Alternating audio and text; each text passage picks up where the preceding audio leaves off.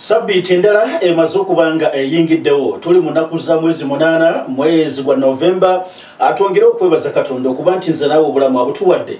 Eno Kals TV program Global Focus ebyemaze okugenda mu maaso n'okubanga bwetyo mukwano gwange ekulindiridde onneeyungeko tusobole okugenda mu maaso n'okubanga tukikwasaganya nze naawe ate na subscribing ondi azamaanyi nakikusaba dda mukwano kikole subscribe sharing liking ebisigadde nange ngambe nti wow nina family endazo okwagala nange kanjirage kibayita laavu wa waka so bwe munankolera ekyo mbasiba banja n'olwekyo njagala okkiriza olwaleero tugenda kusinga tabalirako mu ggwanga the Islamic Republic of Iran abaana bano balina enneeteeka gye beeteekedde olw'ensonga babadde ne confrontation wamu n'eggwanga lya America mu kitundu Sea of Oman waliwo ekyombo America yabadde akiwambi bannayirani bagamba babadde baagala kubba amafuta abo America tubamanye kati Iran negamba katukole okwegezaamu okuzita okutali kwa bulijjo nga tweteekerateekera effujjo ly'Omerika kubanga tomanya bw'olaba atandise okwerwanyalwanya n'okukolaakola ebyo ayinza okuba ku kyapanga bannayirani bagamba ki njatuyingire kati mu bisenge by'amakolero agawaaka twetegereze ekyo ekyabaddewo n'embeera yonna sofa nga bwe kyatambudde olunaku olwaleero. Eno munda mu ggwanga erya Iran nga tugezaako kubanga tunuulira embeera nga bwe gubadde abasajja bakulu bagenda maaso n'okubanga beerayirira bagamba nti ebibaawo naye tetusobola kubanga tukkiriza ejjoogo ly'abantu babiri. Iran egamba nti mu duniya yamala dda okutongoza abantu babiri abo tebalinaako laavu tebalinaako muzannyo. Eggwanga erya Amerika wamu n'eggwanga lya Isirayiri bagamba bannayirani nti abo ababiri wabawo ejjoogo lyonna eriba ligenze maaso n'okubanga likolebwa twagala okubalaga tetuba na muzannyo. We are always ready for US and Israel. Eyo message evudde mu bannayirani nti ffe buli kaseera tuba tayali ku Amerika ne Isirayiri. Bino bagenda okubyogera olwo nga batongoza enteekateeka nnamutayike ez'okwegezaamu. Bano abasajja kikkirize kigaane bamaze olunaku lulamba ne bayingira olwokubiri naye ng'enteekateeka ze balimu za kwegezaamu mu nsi y'ekinnamagye okulaba we bayinza okuba nga batuusa olunaku olwaleero naddala mu nteekateeka ez'okwetegekera omusajja Omumerika. Jjukira nti bino we bijjidde nga Amerika ebadde kwegamba erina obukuubagano n'eggwanga lya Iran obwabaddewoko ne balyoka no batandika a large scale military exercise. Zino zaatandise lunaku lwa Sunday era nga bagamba nti okwegezaamu kuno Iran wetandikidde okukolera nga tulaba ebadde ebudde butono nnyo tumale okudda ate mu nteeseganya okulaba abasajja Abamerika ne bannayirani badda batya okuddamu okunywerera mu ndagano eya Jaka Power Joint Comprehensive Plan of Action. Kati laba ate bino we biddiddemu abasajja bakoze Zulfikar 1400 nti lyerinnya lye batuumye okwegezaamu kuno kwegamba nti the drill zino ze balimu olwaleero ze batuumye Zulfikar 1400 naye nga mulimu okutwala amatwale aga Red Sea okutwala amatwale aga Gulf of Oman. Bagezaako okulaga nti bwe kubagenda maaso n'okubanga bezza amatwale gano tugezza tutya bwe kibanga kitegeeza kubanga tuvumbagira amatwale ogobaganyamu omusajja Omumerika oba aduyi yenna atuyinza kubanga tukikola tutya. Kyova olaba nti bajjeyo ejje eryabwe ery'omu bbanga n'ejje ery'oku mazzi gano gagezeeko amajja okukwatagana okulaba nti bwe kibanga baagadde okugobaganya aduyi ayinza okwagala okuthiretenenga security ya Iran bakikola batya mu bitundu ebya Red Sea wamu ne Gulf of Oman. Eno jjukira nti Gulf of Oman ye connectinga ku Persian Gulf ng'oyitira ku Strait of Hormuz. Bw'ova mu Gulf of Oman nga wandyagadde ogenda mu Persian Gulf oyina kuyita mu luwannanda olulya olwa Strait of Hormuz. Kati awo Iran ijjukira yamala dde okwerayirira neegamba nti in case waliwo akatuubagiro konna Mungu bw'akigira ne wabawo embeera yonna eyinza okubanga ereeta zahama bali ready okulaba nga baclosinga Strait of Hormuz eri ebyombo byonna. Amajja g'eggwanga lya Amerika naddala nawo gavaayo ne gagezaako okuthreateninga nga gagamba ki nti Iran weegerezaako okuggala kye bayita Strait of Hormuz eyo red line kiba kitegeeza buba buyina kubanga butwefuka awatali kubaako mulala gutwebuuzaako. Strait of Hormuz paati ennene yaayo ya ggwanga lya Iran waliwo kapaati akatonotono aka Strait of Hormuz ako nga kali part of international waters, so nga tekaliko bwannannyini. Kati n'olwekyo yo Iran egamba ffe bwe tuba bakuggala tuggala Strait of Hormuz paati eyaffe, naye Abamerika bagamba nti olw'obukulu bw'oluwannanda luno tuba tetusobola kukkiriza Iran kuluggala. Jjukira nti amafuta gonna golaba mu nsi ge twenyumiririzaamu olunaku olwaleero ebitundu 40 ku buli 100 ge tukozesa mu dduniya gayita mu luwannanda olwo. Kati Iran buli lwevaayo n'egamba nti bagenda kulaba nti baziba bateteeganya entambula y'ebyombo ku mazzi gano, kiba kitegeeza nti amawanga mangi gaba gasuulirira okulaba nti gafuna okusereba okw'okufuna amafuta gye gali eyo. Kati Iran kyova olaba nti ekoze drill zino nkugambye mukwano gwange ze batumye Dhulfiqar 1400 n'ekiruubirirwa ekyokulaba nti senga wabawo ejjoogo erinza okweyongera okukolebwa basajja ab'eggwanga lya Amerika bano bagezaako okubanga munnange beexercising embeera tukikola tutya okubaggalira ebweru. Amajja ag'okumazzi aga Iran, amajja ag'omu bbanga ag'eggwanga erya Iran batandise okubanga bastrikinga targets. Bino biba bifo ebimaze okugenda maaso n'okubanga binokolwayo, biba bifo ebiba bigenze maaso n'okubanga bitegekebwa. Olwo kati muna Iran n'ategeka ekifo nga kiri kilometers nga 600 n'asinziira ebule n'agezaako okusindika omuzingaala be gunaasobola okutolontoka kilometers 600 gukube exactly akwegamba ku target yaffe. Era ekyo kati ekibaddeyo olwaleero era nga n'okutambula ekyatambula. Naye bino babikoze nga beeyambisa ebyokulwanyisa ebyenjawulo.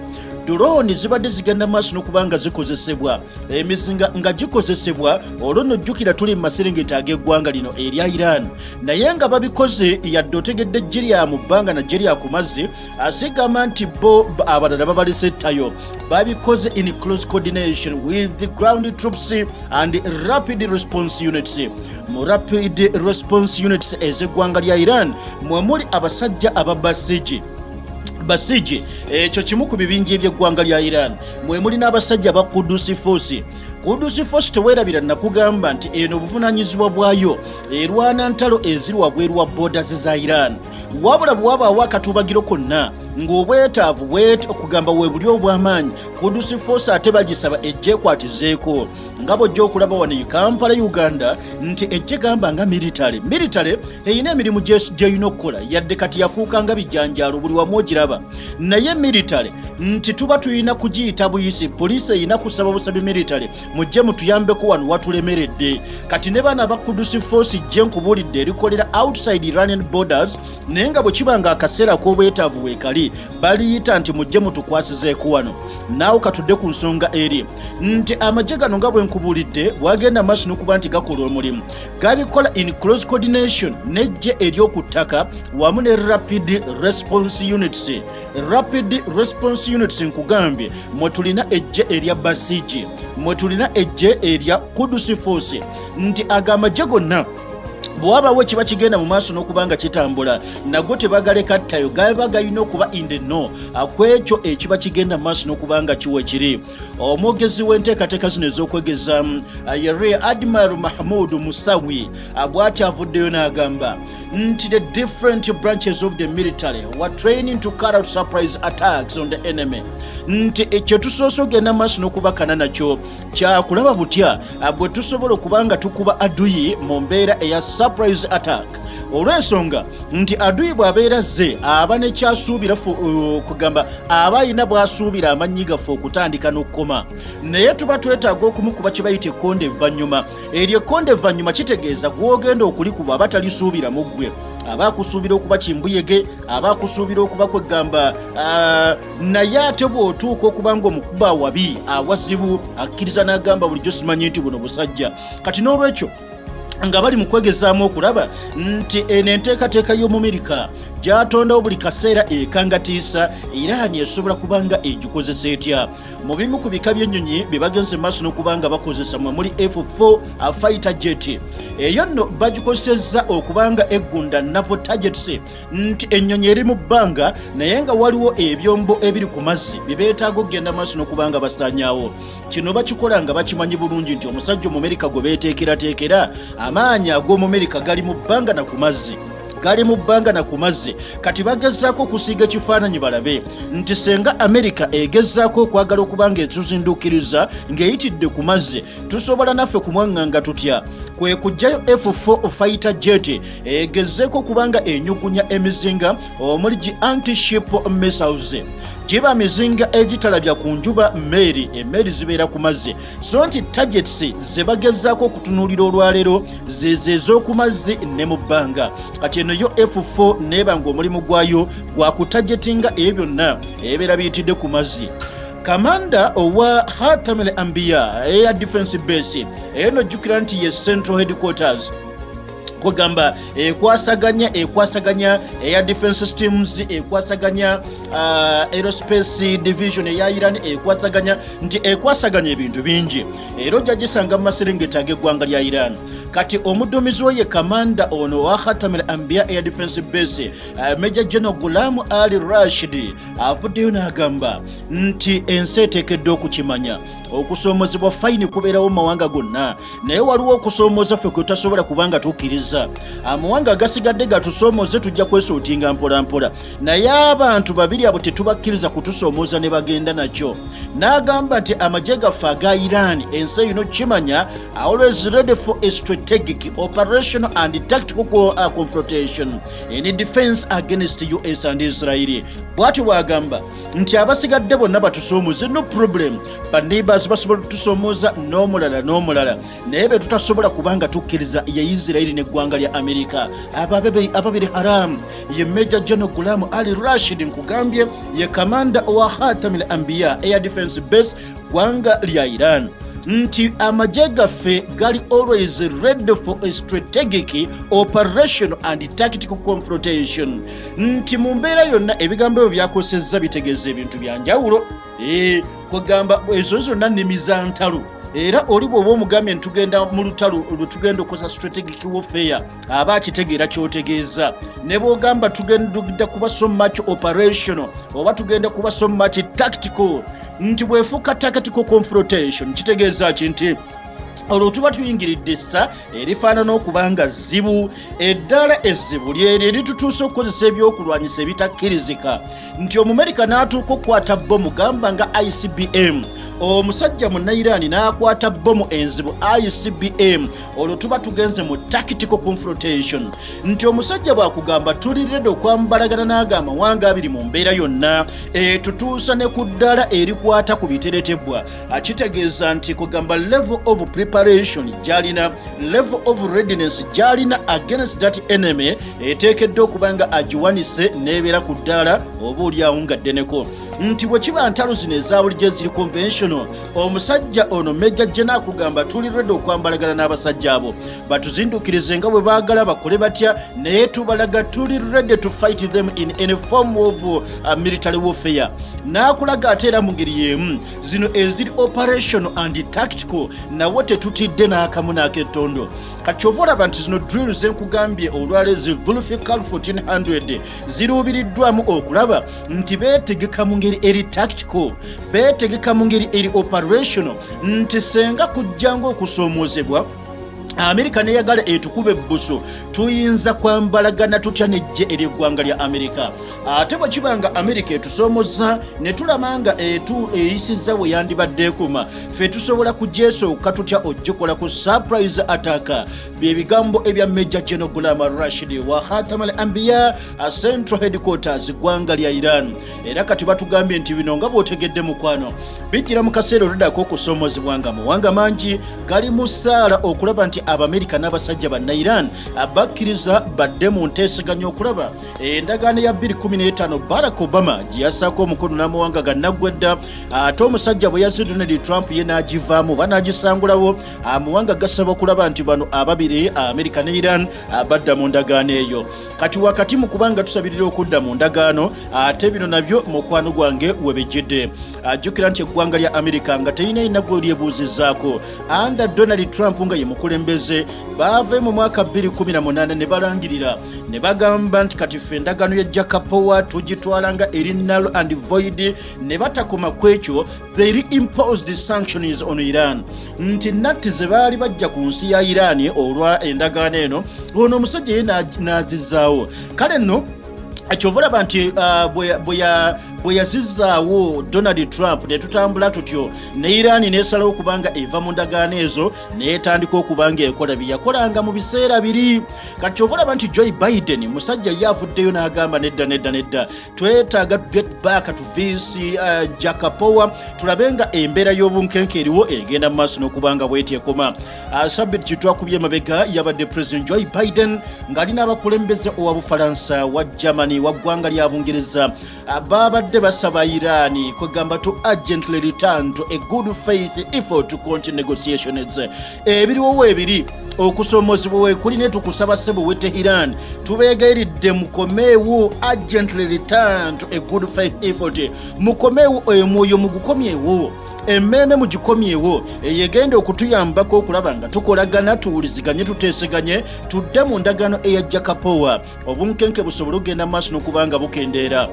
President wa the Islamic Republic of Iran bamuyita Ibrahim Raisi bw'ati agenda maaso n'okukikkaatiriza agamba atya the country would not abandon the talks nti ensi erina okututegeera ffe nga banna Iran tetugenda kuziimuula nteeseganya era tetugenda kuva mu nteeseganya. Ekyo wuliriza bulungi ye Ibrahim Raisi ono musajja nakugamba nti ali ku ddala eryabwa Ayatollah eryeddala lyeri kutuusa ku level okufuuka supreme leader w'eggwanga lya Iran. Ekyo njagala okitegeere bulungi. Kati nga bw'olaba ono aliko olwaliro Ayatollah Sayyid Ali Khamenei yaliko president wa Iran oluvannyuma n'asuumusibwa olw'okuba yali atuuse ku ddaala n'afuuka supreme leader. Kati n'ono tomanya kati ono ye musajja omubedde gw'otwogerako mu ddiini musajja musomi kyekimutuusa ku ddaala eryobwa Ayatollah ekyo kitiibwa kya busomi bwa ddiini.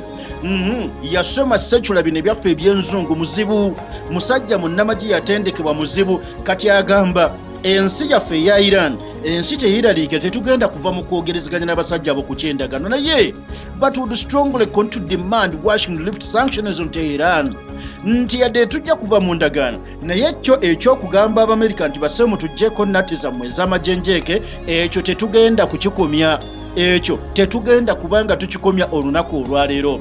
Katumale okubanga tuddayoko eri gye tuli mu kwegezaamuko ogwo mukwano gwaffe agenda maaso n'okubanga bwotyo otugoberera tuli mu kwegezaamu abasajja kubagenda maaso n'okubanga bakola Islamic Revolutionary Guards Corps ge magye ag'eggwanga eryo erimanyiddwa nga erya Iran. Mugenda maaso n'okuba nti batondawo okwegezaamu kuno njagala ojjukire nti wabaddewo akayita ennaku ntono nnyo nga amagye gano aga Iran n'eggye ery'okumazzi ery'eggwanga lya America they had a confrontation the Sea of Oman. Waliwo ekyombo ekyagenda maaso n'okuboyebwa. Abasajja Abamerika mu kubowa ekyombo kino obaolyawo abaali balowooza oba kyabwa nannyini oba kyaki kati bagenda okufuna amawulire nti ensobi ekoleddwa tukoze tutya. Laba abasajja bano Abamerika nga bali ku Sea of Oman ekyombo kiboyeddwa oba kiwambiddwa. Iran n'eryoka esitula amagye gaayo ag'okumazzi. Amagye gano ne galaga nti gali mu buufu obw'eggye ery'okumazzi ery'eggwanga lya America eryali wano ku Sea of Oman.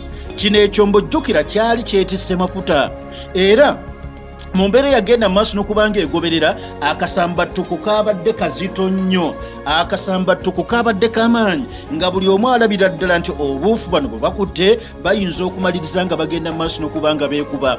Kati ova olaba nti bino ebyabaddewo Iran n'egamba nti lino ejjoogo tulina okugenda maaso n'okwongera okulyeteekerateekera mu ngeri enjawulo kwe kuteekateeka no a large scale sea land and air military drill nti abasajja ku ttaka we bali beegezesa mu bbanga gye bali beegezesa so ne ku mazzi kwe bali bagenda maaso n'okubanga beegezesa. Amakyago olunaku olw'Essande ennaku z'omwezi 7 Novemba we twatandise okugenda mu maaso n'okubanga tulaba okuboggoka okw'emizinga naye nga batugamba nti mulimu abasirikale ejje eriwolerako ddala eryaleeteddwa mulimu vessels bibeera ebyombo armoured vehicles gabeeraga motoka g'ekinnamagye tulinamu manned and unmanned aircraft ennyonyi zino eza bulijjo nga bwe nagambye zi F4 Topcat ne tubaako n'ebika ebya zi drone eziri unmanned wamu n'emizinga and radar systems ni both offensive and defensive capabilities. Bagezaako kati okubanga beepima ku nsonga ya mirundi ebiri. Omanyi bw'oba weeteekerateekera olutalo toyina kulweteekerateekera nti aduyi alina okusooka okulumba naawe olyoka ositukiremu tomanya nti waliwo ebisobola okubaawo ebisoomooza n'ogamba omusajja ono kamukubeko envannyuma addemu amagezi kati bakugamba nti mu bino byonna Iran egezaako okubanga egezesa offensive and defensive capabilities mu offensive capabilities oba ogezaako okwepimapima olabe bwe mbanza yagadde okusooka omusajja ono okumukuba bwe mbanza yagala okumukuba ekikonde ekisookera ddala obusobozi mbulina era bwe mba mbulina muyitawa era ntandikira luddawa eyo ye offensive capabilities naye mu capabilities no olina okwebuuza ennyo nti bwe mba nga nze musoose ayinza kunnyambalira n'amaanyi ki bw'aba nnyambalidde n'amaanyi ago nnina obusobozi amaanyi ago okubanga nga ŋŋanga so nti mugezaako okubanga weepimapimamu mu offensive capabilities ebyo ebitunuulirwa then tulina defensive capabilities awo osobola okutuula n'olatta n'olinda aduyi akwesooke nti aduyi bw'aba yakutandisa emboozi y'emmundu gwe osobola kubanga bw'oti omwanukula otya bw'aba azze ng'ayogera ludikya gwe olina obusobozi obwogera oludikya lw'emmundu naye kati so nti ebyo ebikulu bye bagenda mu maaso n'okubanga balimu olwaleero omu ku basajja abaduumira amagye ga Irani era onayogerwako nga muzibuzibu bamwita Abdurrahim Musawi akakasizza ng'ali ku televisioni ey'egavumenti y'eggwanga erya Irani agambye nti abasajja bano kugamba mu kutuuka okubanga bakola okwegezaamu otuuka okulaba nga bazingiza ettundutundu ery'eggwanga ddene omusajja akugamba nti tumaze okubanga tusalako 1 million square kilometers 1 million square kilometers ezo mugenda maaso n'okubanga bazisalako akwegamba kyekitundu gyabeera bagenda okubanga mukwano gwange beegezesereza kikulaga mukwano gwaffe gwagenda maaso n'okubanga otugoberera nti ekitundu kye bali mu kwegezeserezaamu olunaku olwaleero kinene nnyo nnyo nnyo ekitundu kinene nnyo era mugenda maaso n'okubanga bakikola abantu basooka bonna kubategeeza nti bannange mwandibadde mwetegula kale bwe kiba nga waliwo abakolera emirimu ku ttale olwaleero musooke emirimu egyo mugyenenye emirimu musooke mugyenenye tumale ogenda maaso n'okubanga tuggusa kino naye kyenjagadde okubanga otegeeramu nti omusajja bw'akugamba nti bali mu kwegezaamu okugamba nga obwagagavu bwako buwerako square kilometers akakadde kalamba kitegeeza nti ekitundu kye beegezeserezaamu olina okugatta Uganda nnya mawanga manene nti otunuulira Uganda yonolabanga eggwanga eddene nti Museveni neno yafugayo otuuka edina kapiripiri kino obusa nti eno naye Museveni yafugayo kugamba ng'olaba Uganda nene naye ate omusajja bw'akugamba nti asazaako ettundutundu lyakakadde kalamba akasikuya kilometers eza Iran mwali mu kwegezesereza nkiddamu olina okugatta Uganda bayitha Uganda zibeera nnya n'ekitundu nkale zibeeranga nnya n'obugwamu awo kati kekakadde kalamba akasikuya kilometers okulaga nti ggwanga ddene Uganda erina sikuya kilometers 24 bwe tuba twogera ku sayizi ya Uganda kugamba n'ogitambula borders zonna okuva ku nsalo yaffe ne Kenya, Sudan, DR Congo, Rwanda, Tanzania ettundutundu eryo ng'olyetoolodde tuweramu square kilometers ziri 24 kati omusajja bw'akugamba nti tuli mu kitundu encompassing 1 million square kilometers kye bali mu kwegezeserezaamu ndowooza oba otegera kyenkugamba akakadde kalamba ekyo kyenkugambye nti olina okugatta Uganda zaffe nnya gatta Uganda nnya n'obugwamu obutono eryo ettundutundu abasajja lye bali mu kwegezeserezaamu kitegeeza Irani nnene ggwanga ddene ate nga kimanye nti ekitundu kibeegezeserezaamu kyekitono ate ku kisigadde kati n'olwekyo bino bitundu ebiri mu buvanjuba obwa Strait of Hormuz ebiri mu buvanjuba obwa Sea of Oman wamu ne northern parts of the Indian Ocean kati eyo munnayirani gyagenda maaso n'okubanga yeegirisiza mukwano gwange obudde buno wetwogerera ensonga eno naye nga bwe tujja wano ku ttaka drill zino zigenda kubanga zikolebwa in the general area of the southeastern province of Sistan and Balochistan and Hormuzgan ebitundu bayizo bya mirundi nga ena kubanga jjukira nkugambye nti amajja ag'omu bbanga amajja ag'oku mazzi wamu n'amajja ag'oku ttaka gonna gali involved mu kweteekerateekera abasajja Abamerika. Kati mbadde nkulaga nti ejje ery'okuttaka okusinga litutte ebitundu eby'omu maserengeta ag'obuvanjuba oba province eya Sistan, eyo province ey'e Baluchistan, eyo nayo province eya Horomuzigani, eyo nayo province, wamu n'ekitundu eky'okulubalama ekimanyiddwa nga Makrani. Awo wonna kati amagye ag'okuttaka gagenze mu maaso n'okubanga gakavalinze. Since we are aware that the enemy is trying to gather its required information after our forces mobilized in the area. From today, we are reinforcing our efforts to monitor enemy movements that had begun days ago. Ebyani abyogera musajja mukulu no bwatyo Abdurrahim Musawe asinzidde ku mwalo gumanyiddwa nga Konaraka. Konaraka gwe mwalo gwasinziddeko n'atugamba ebigambo ebyo nti olw'okuba tukimanyi we are aware nti enemy agezaako olwaleero kubanga afuna information yonna, agezaako okutubega, agezaako okwagala otuyingirira alabe biteretebwa nabakibino bitumaze okubanga tuleese mu kifo kino.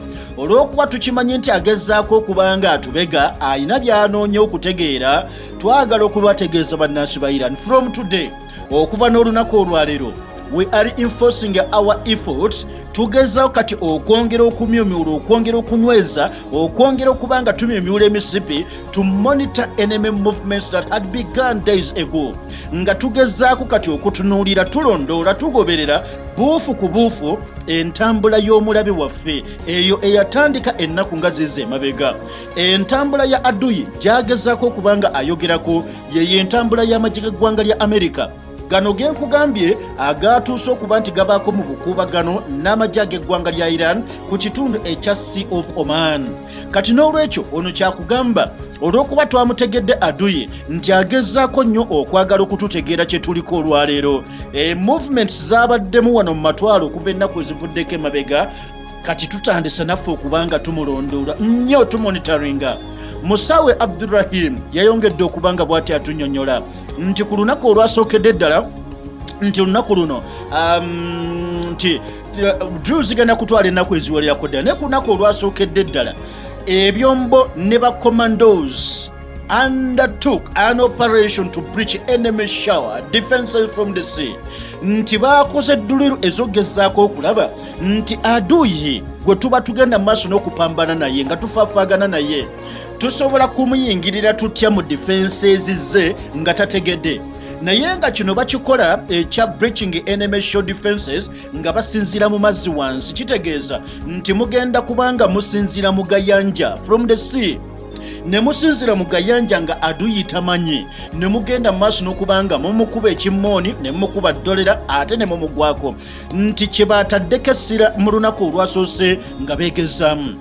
While Iranian forces and missile and radar systems will simulate defending pitch lines, atenga emizinga gyaffe ejje lyaffe erya Iran nga lyeyambisa emizinga ne radar systems bagenda gezaako okubanga basiiga ekifaananyi ekyabutya bwe basobola okugenda mu maaso n'okukakasa nti embalama z'amayanja agatwetoolodde tewali Aduyi yenna agwe tusobola kukkiriza genda maaso n'okubanga asemberera.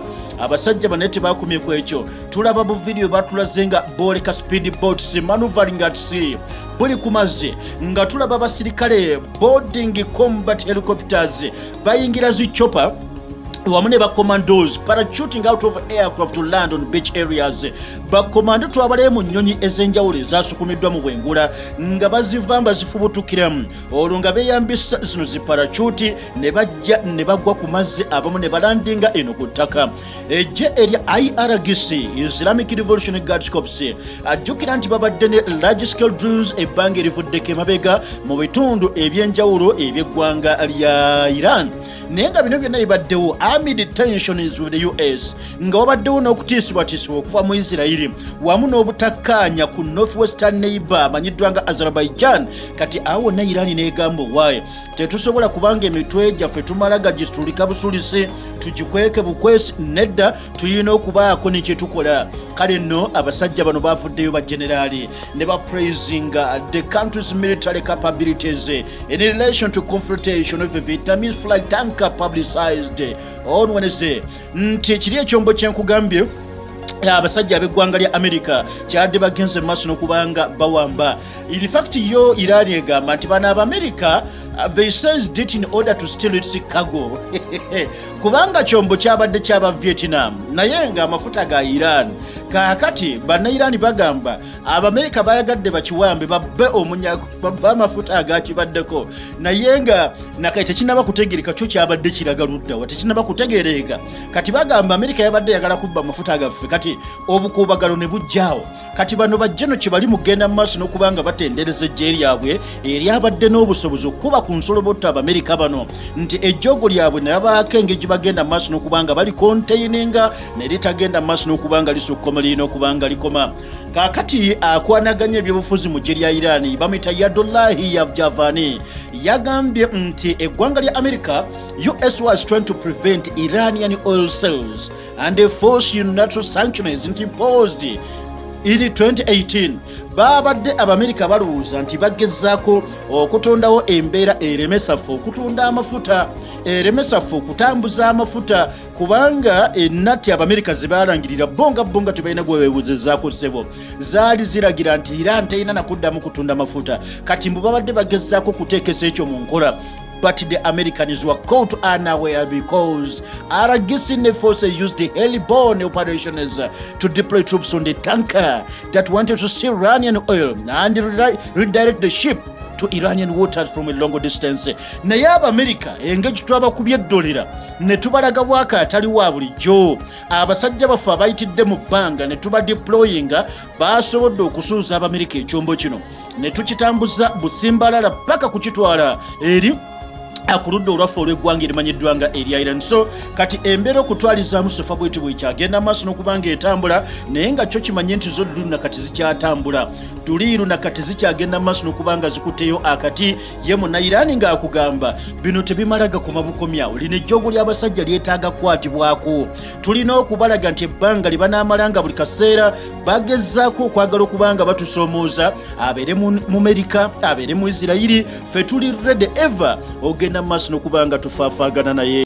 Kakati nina kusiima gwatambudde nange mu program Global Focus okuva gye twatandikidde paka akaseera akalinga kano tukola bulungi nnyo buli lw'otuwa obudde n'okkiriza okubanga tugasimbagana bulungi ddala paka nkya waaka tujja kwongera okubanga tumufuna bulungi abasupportinga Kals TV mwenna njagala nnyo okubanga mikwano mbasiima atalina subscribinga nkiddamu please do ng'obudde tebunnabagenda mu maaso n'okubanga bukere wankwagaliza obudde obulungi kama Katonda akuume.